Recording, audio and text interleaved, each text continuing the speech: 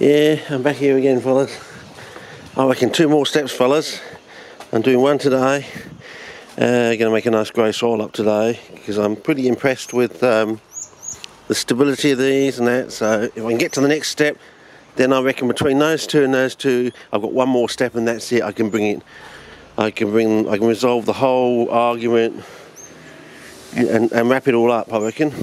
If I can get the next step and get some CPs and CP weeds growing together in a nice grey soil, like that one there, sort of thing. Even if it takes a little bit of time to get established and get some seed germination, and then I reckon there's only one more step, and that's where I'll get the large growth from, which is the difference between that pot there and that pot over there. So yeah, I think I can wrap it up, fellas. So I'm just made up another thing. I'm just going to do the sand as per usual. Just did some more meat, as I said I was going to do, and tomorrow I'll go and do the brown patch and think about and see what the results come back straight away overnight, whether the plants survive and all that, and how a CP cutting goes and things like that.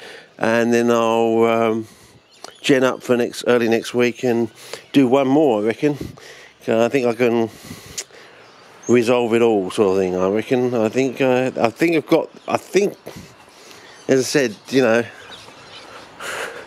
in a way, this sort of you can see like the sugar coating, the salty sands. So in other words, it's sort of protecting the plants against the salt. There's a sort of seesaw between salinity and osmolarity, the sugar.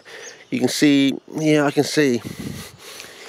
And you think back, you think of your prairie soils, your steppe soils. You can see there are parallels and comparisons, and I reckon I can put it all together, fellas.